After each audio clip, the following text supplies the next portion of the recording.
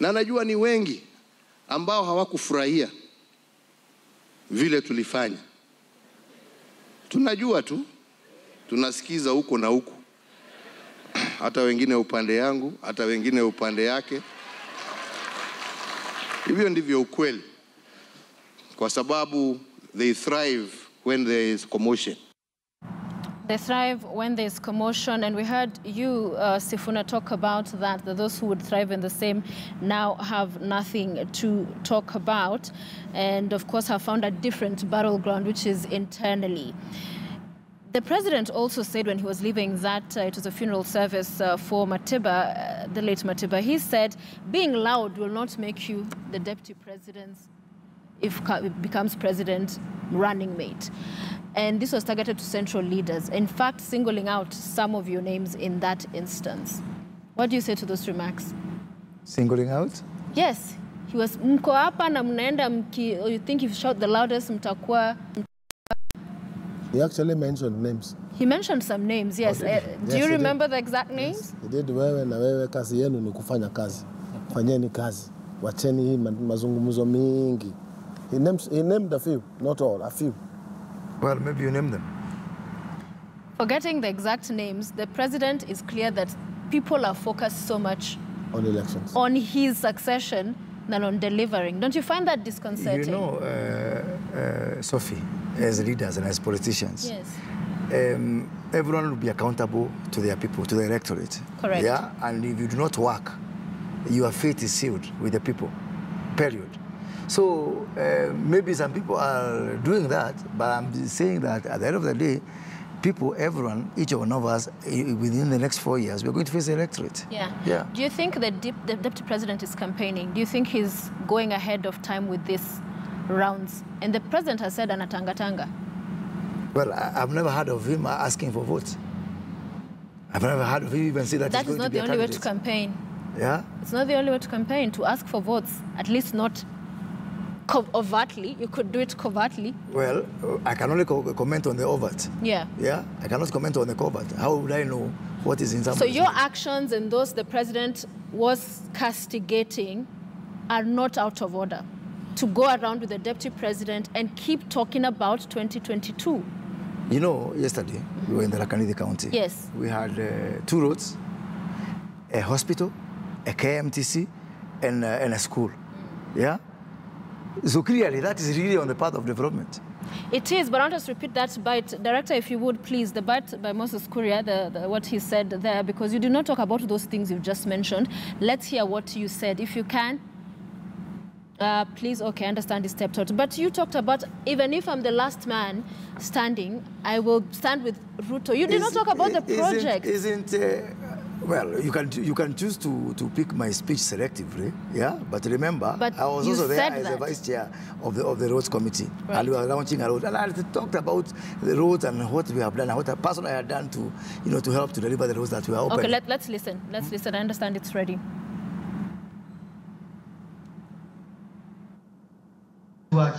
Makamu wa rais akasimama na sisi, mimi Moses Kuria, mtoto wa maskini. Hata nikibaki peke yangu nitakuwa nyuma ya makamu wa rais mpaka aingie. So that's the narrative, Mr. Kuria, around the narrative of hustler, mimi maskini, nitasimama na wewe. That is in and of itself. Don't we think that we all need to stand with each other? Is there anything wrong with standing for each other? Am I saying I'm not going to stand with somebody else? Why didn't you say you're standing with the president? Yeah? Well, did I say I'm not standing with the president? Why are you trying to make it like it's mutually exclusive? You know, first of all, let's talk about this so-called politics of development. Mheshimiwa Kuria, you sit on the budget committee. You know that Parliament is the one that allocates resources for every single project of development that is there. Number 2, this development is carried out essentially using our taxes, money that we pay to government ourselves. We do not come to launch our taxes. When we pay these taxes, we don't make hula baloo about it. We don't call rallies. When I'm taking my check to the Commission of Domestic Taxes, I don't call a press conference. I just do it because that is my responsibility. Are you insinuating? No, let me just finish. That is my responsibility. Launching a project. That's what I'm saying. Because, you know, we did even go to court during the last campaign to give effect to the requirement of a law that we should not use this so-called development projects as a campaigning tool. It is something that we expect as Kenyans because we pay taxes. It is not something that should be used that, oh, this one, we've come to launch roads, so 2022, we are with you. If you listen to the MPs, and Moses Kuria is no exception, who speak at Ruto's rallies and events, you would think that Parliament allocates Ruto money for all the development, and it is Ruto who decides which road to build, and he has been very good to the people of Nyeri. He has built this road here, and yet these are members of Parliament who should know that in fact it is them who allocate money for every single project in this country, and it is our money. So this issue of hiding behind development, that there's a hospital here, there's a hospital there, and one of the things that is coming out very clearly, I've just seen a report somewhere, that just in the past 2 days alone, the DP has been at Harambe's where he has contributed a total of 20 million shillings over the period of 2 days. We want also, like Kenyans were filing taxes, we want him to show us his tax returns.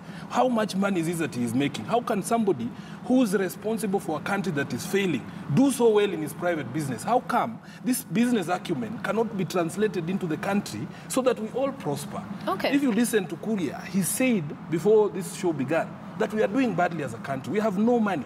How come that people are able to give contributions of 20 million over a period of 2 days, and when you ask where is this money coming from, you are told that he's an astute businessman? All right, so I'll ask you this, Kabogo. You said that the Mount Kenya region do not owe the Deputy President any debt in as far as...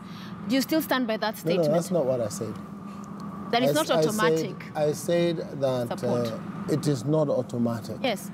You need to come and convince us through work, through development, through making sure that the lives of Kenyans have changed. You still stand by that position? Not only for the Deputy President, even for any other candidate in any other position.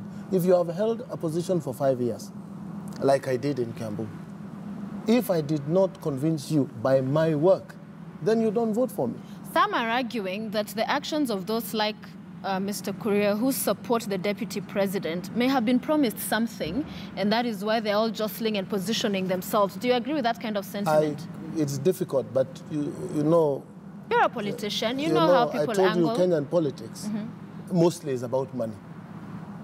So you will see politicians going to a meeting, like that one, Harambe, and you see them all contributing 50,000. Big question. Is this money from them or from somewhere? And you know, people need to take the president seriously this time. I have never seen the zeal that I'm seeing President Kenyatta with in as far as issues of corruption are concerned. You know, if the country is broke, as Mheshimiwa Kuria is saying, or really there's not enough money to do all the things that need to be done, let President Kenyatta leave one legacy: a corrupt-free Kenya.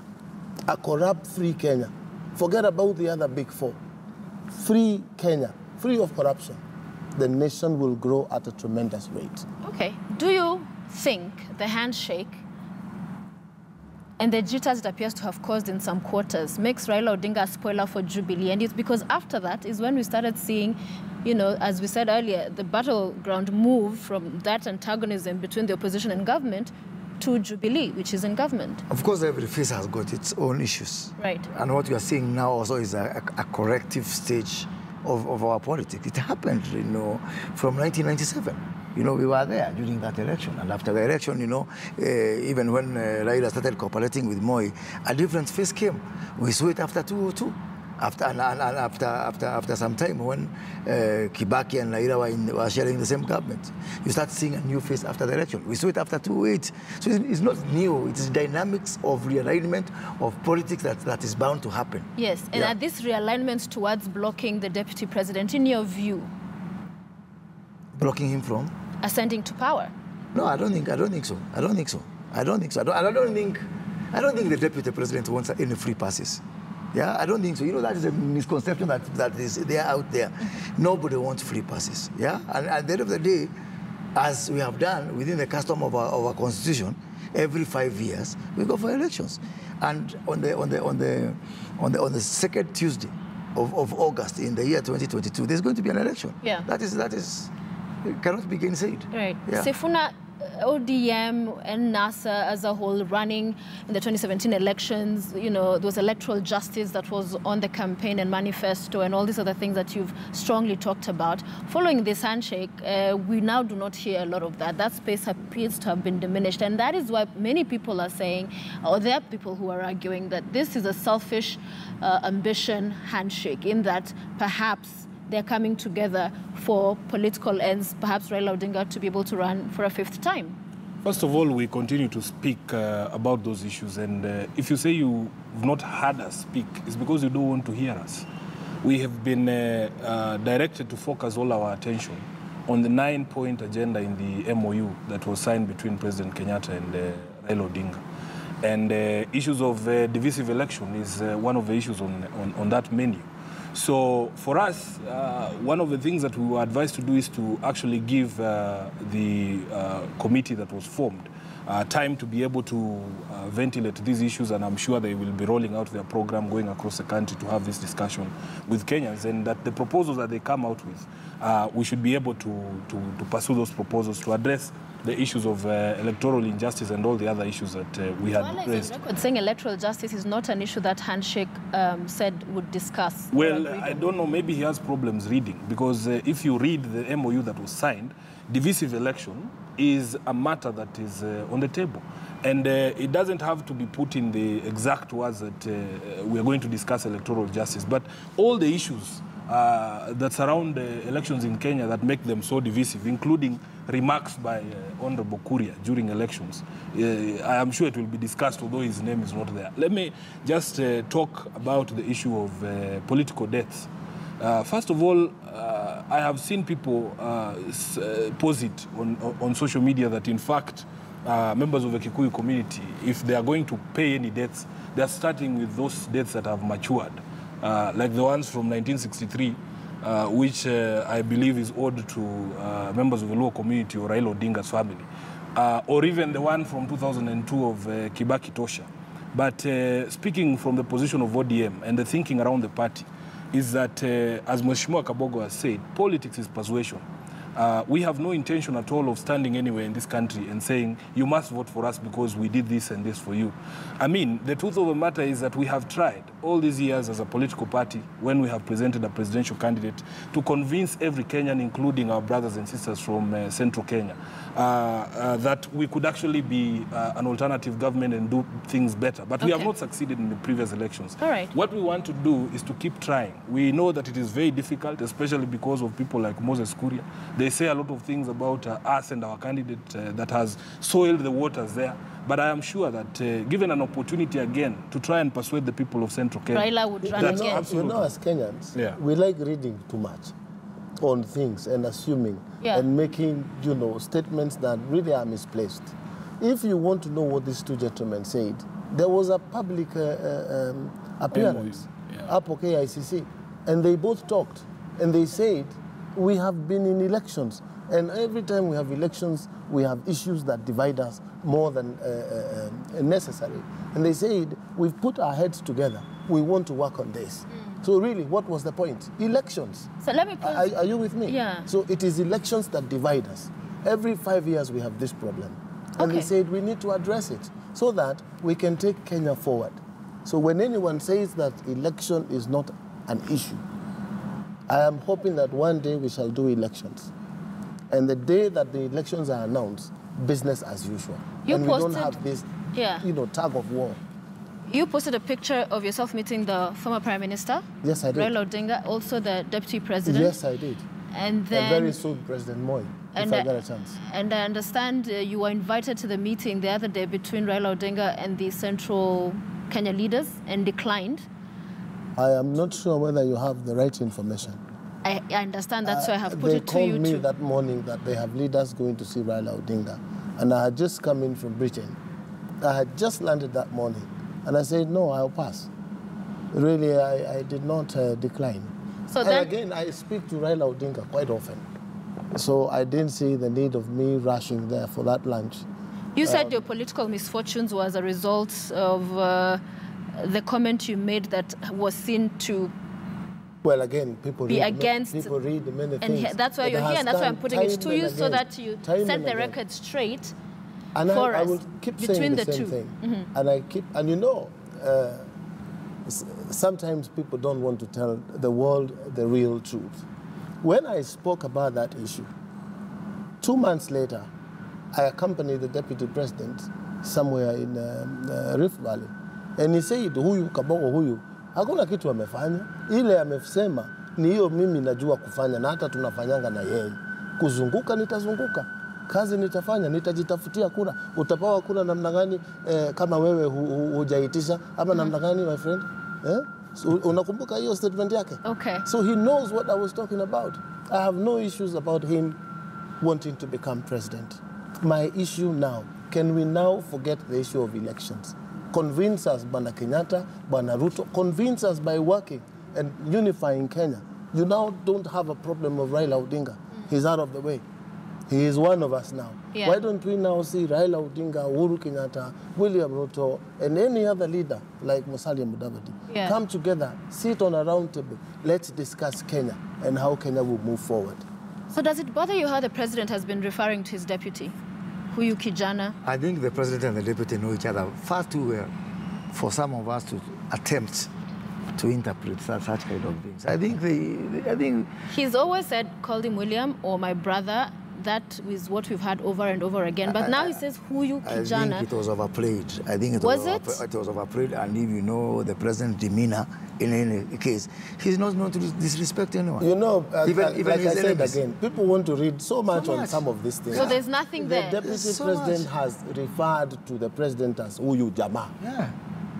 You understand? All this kutanga is all presidential language. So people are not used to casualness at that level. Can we move from that language? But the leader of majority has confirmed an issue. So what do you think, Murkomen, who are these people within the president's circle he's referencing as the ones rocking the boat?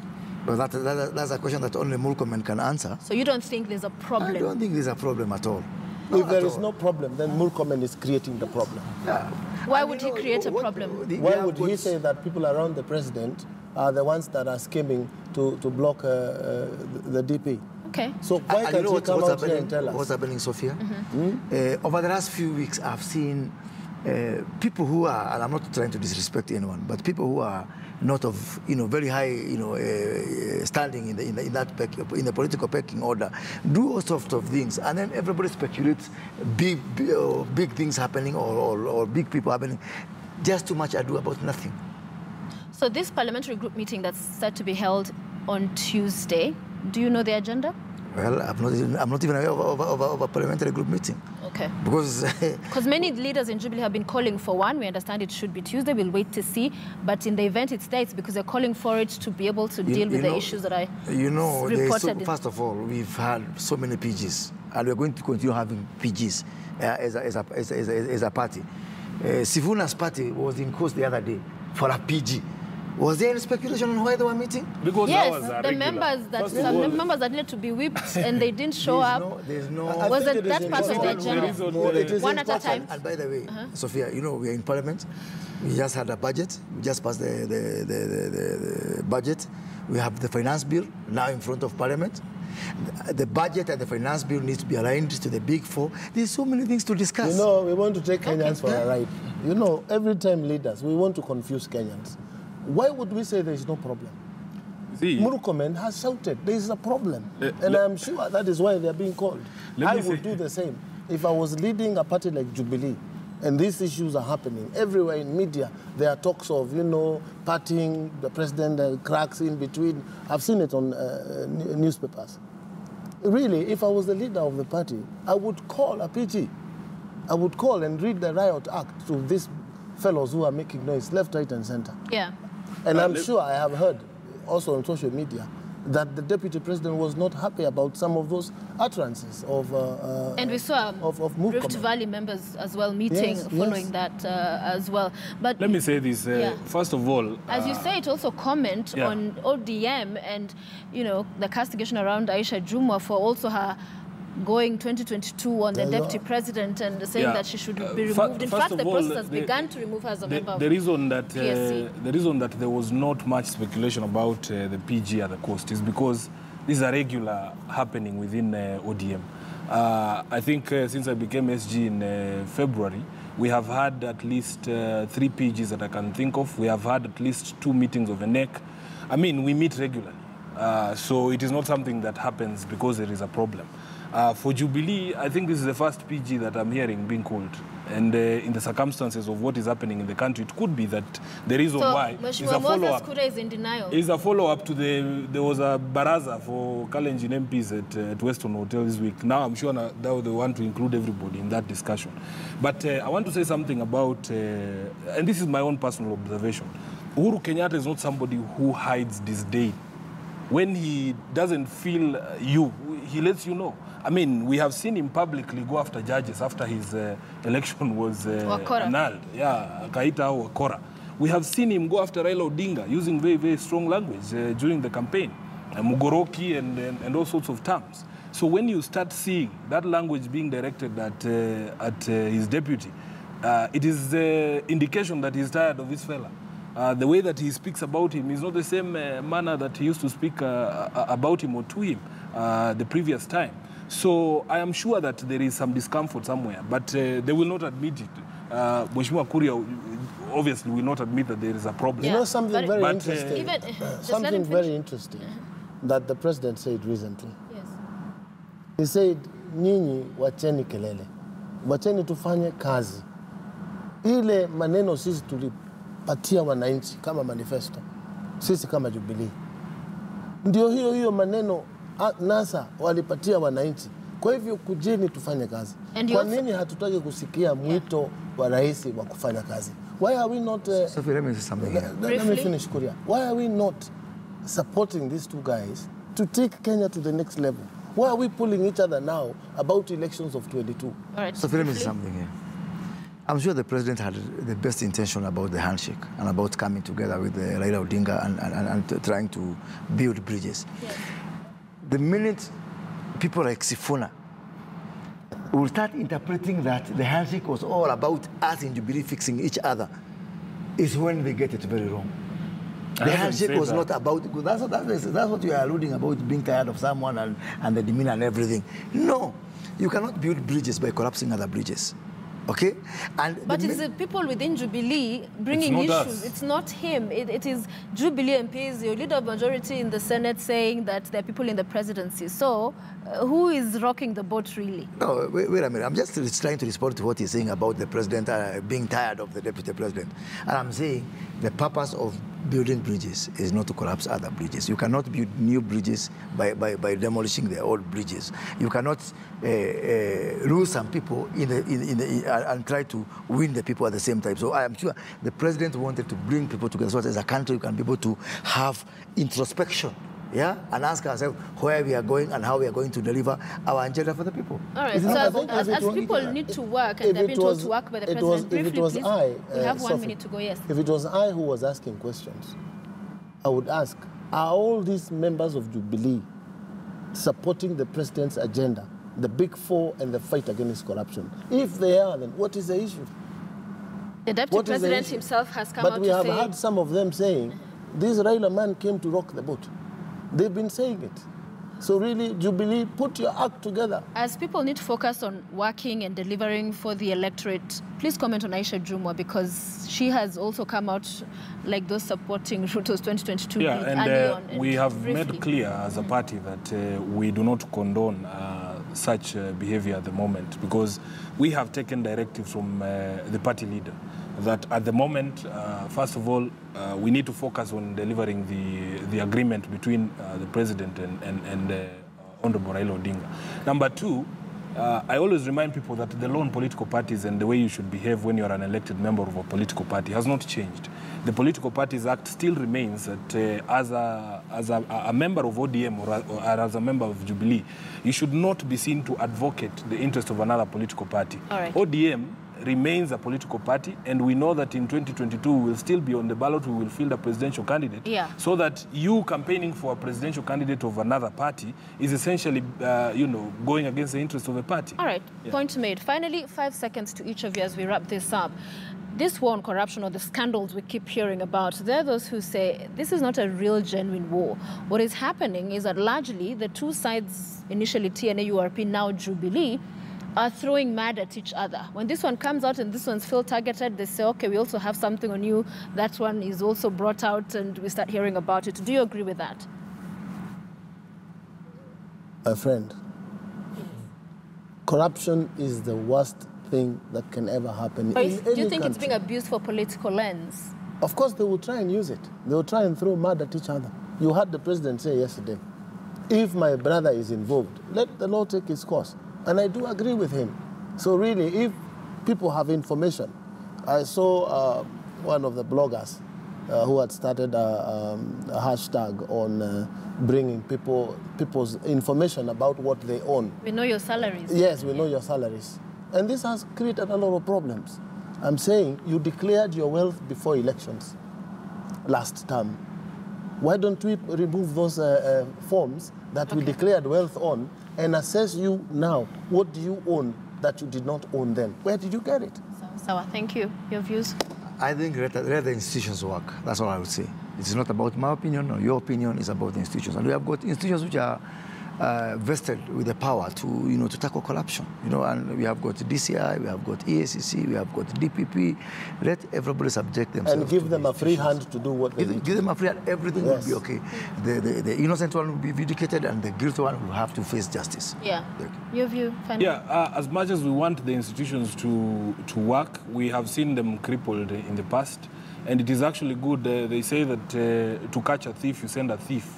It is good that the cartels are outing each other. When they find illegal sugar, it might go down. I also say Moses Kuria's go down is down the road. He also has sugar.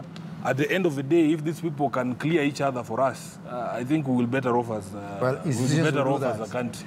So that they cancel each other out. Institutions will do that. The issue, for example, of sugar has been an issue every year. Every year. Why don't I just call Kenyans and say, let us boycott taking sugar. Let us never import sugar again, ever again.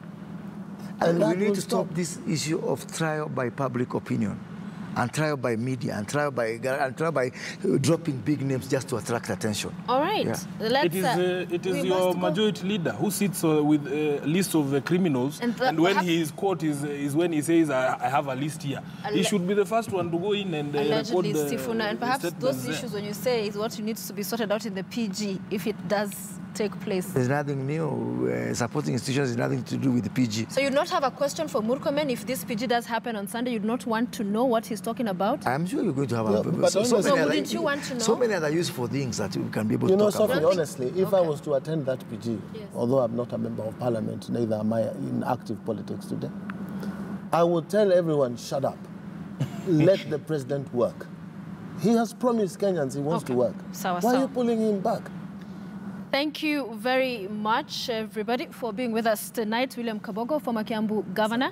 Moses Kuria, first governor, pioneer governor of Kiambu County. We also have Edwin Sifuna, I beg your pardon, ODM Secretary General, and Moses Kuria, who's the Gatundu South Member of Parliament.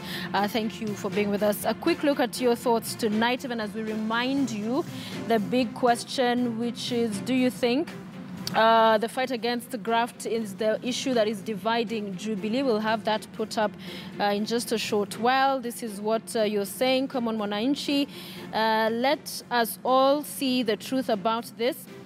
Jubilee politicians are corrupt to both sides, and this is the issue that is playing out. Fair play, you argue. I do not trust the deputy president. I wait to see how this will be in the next few months. Jubilee will not hold. Then you have another one here from Sally. You're tweeting and saying that corruption is the monkey around all the politicians. They were divided from the very beginning, but common interest to win elections brought them together. Thank you so much for those comments and many more. Fortunately, our time is up here on this discussion. My name is Sophia Wanuna, wishing you a lovely evening, but my colleague, Robinson Okenya, is coming up with all your sporting action.